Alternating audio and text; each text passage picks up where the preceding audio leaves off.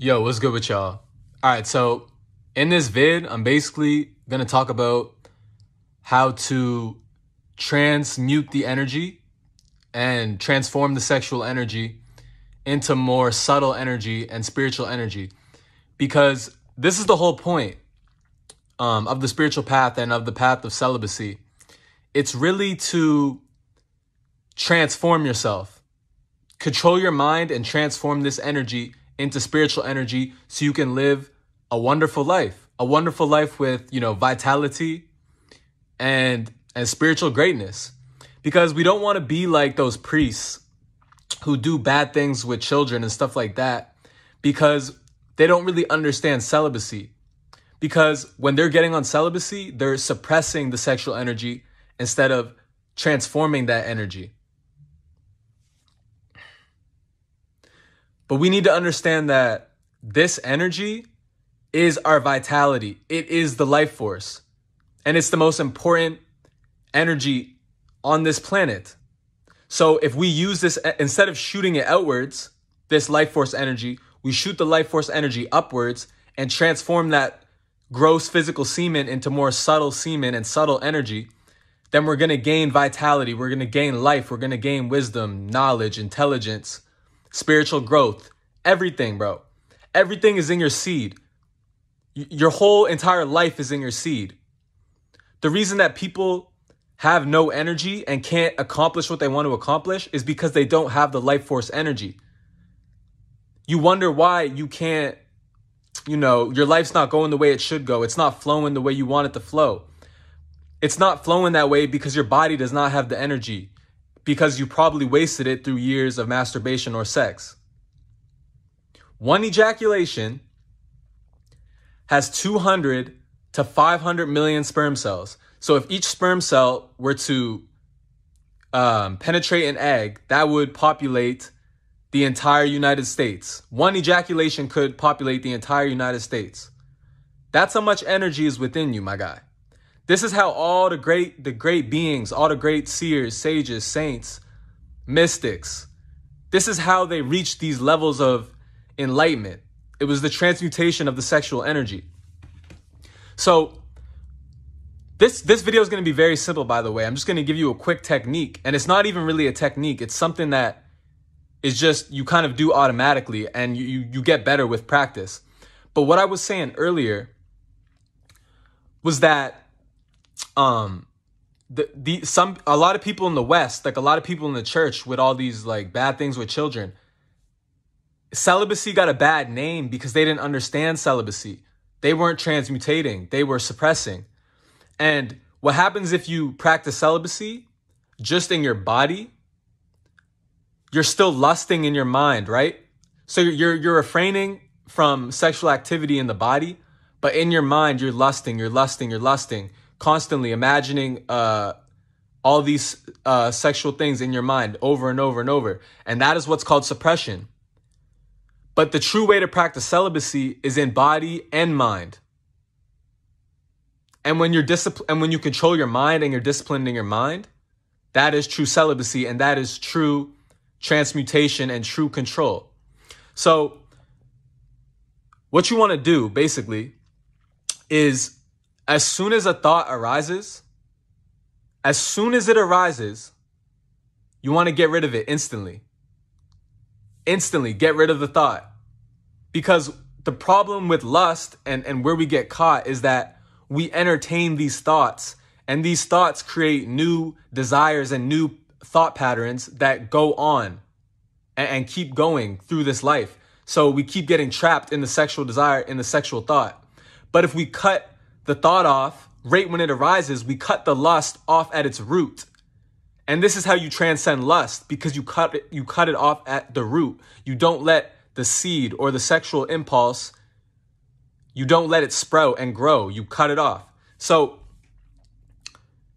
basically, as soon as it arises, you don't get involved in it. You put your attention on the source. You don't get involved. You automatically get rid of it. And what happens when you do not entertain the thought and you get rid of it right away is that instead of the energy going downwards, the electrical life force energy, instead of it going downwards, it shoots upwards. It shoots upwards. And this is how you transmute the energy and obtain the vitality and obtain the spiritual growth. Because we all know how lust, well, a lot of us actually don't know how sexuality works. But basically, we know that when the thought arises and you start getting involved in that thought in your mind, the energy shoots down. And then this is when you stimulate the sexual organ and you get hard or whatever. And that's basically the law. You're losing energy basically because it's shooting downwards. So we have to understand that lust is all in the mind. Sexuality is an illusion. It's all in your imagination. The sexual organ is stimulated by that sexual impulse in the mind.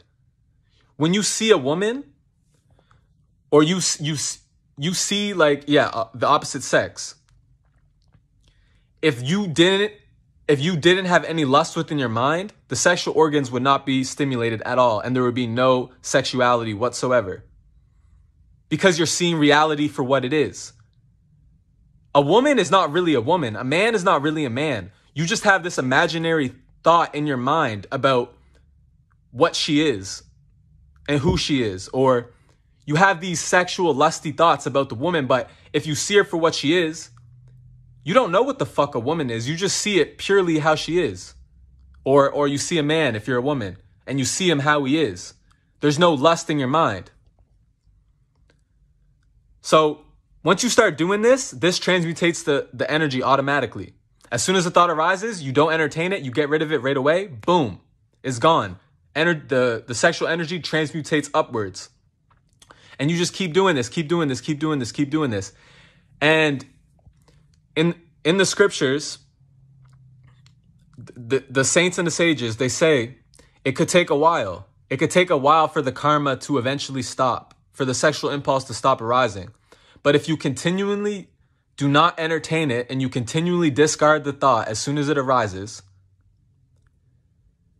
and you keep doing it, it might take years, it'll definitely take years. Eventually, it will just be automatic and the energy will transmutate automatically. The semen will just rise higher, rise higher, rise higher. And that's when you start to get the glow on the face. You start to speak with confidence. You start to have all this spiritual growth because the semen is transmutating upwards instead of downwards. And this is why, this is why we age and stuff. We're going to age regardless, but this is why like our health deteriorates so quickly because we're wasting this vital fluid. It's going down instead of up. It's going to hell instead of heaven. So when we transmutate the energy, it goes upwards. Because really a thought is an electrical energy. So when you get involved in that imagination, you basically go unconscious. And that's where addiction comes in. You're unconscious. You're in imagination. You're not in reality. You get absorbed into that sexual thought. You get absorbed into that imagination. And then you go masturbate or you go have sex because you're not even aware, bro. You're absorbed in imagination. But when you don't get involved in the thought and you get rid of it instantly, that electricity doesn't go down, it goes up. So this is the way, man. It's very simple. It's a very simple way to transmute the energy. That's really all I gotta say. This is your life force energy. Your seed is your life force. All the food that you eat on a daily basis, it's going towards the blood, the bone, and the bone marrow and the flesh and the fat. And that all those substances eventually go into making semen.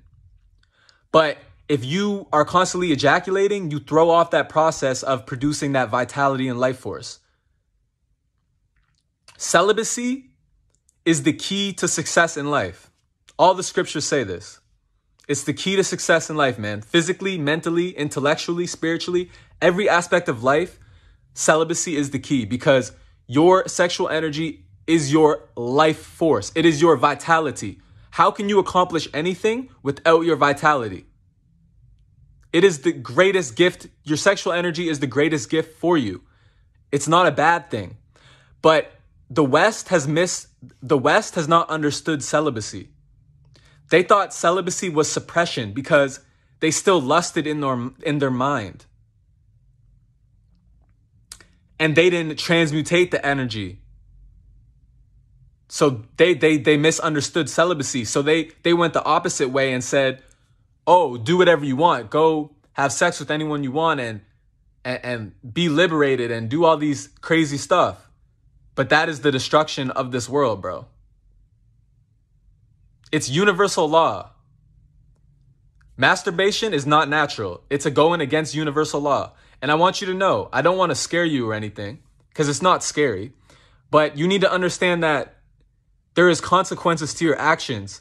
And doing these sexual acts, wasting your seed for a little momentary pleasure, that's going to last 5 seconds. It's only going to last 5 seconds. You doing these acts is going to bring consequences to your health. Your physically, mentally, spiritually, every aspect is going to cost you. Speaking from my own experience, wasting my seed all throughout my teenage years and then transitioning to the semen retention and celibacy journey. I know the difference. I know what this seed can do and how it can affect you. So I just want the youth to understand how important your seed is, man. And when you retain this seed and you have this vitality, you will achieve anything, man. You will be such a great being. You will live such a wonderful life. Whether you're in a cave meditating on God, you're a freaking athlete, you're a musician, whatever you want to be, you will be successful. You will be the greatest. Your seed is the key to your greatness. The greatest secret in human history is that the sexual energy is not supposed to go down. It's supposed to go up. And this is how we get to heaven. I love y'all. Peace.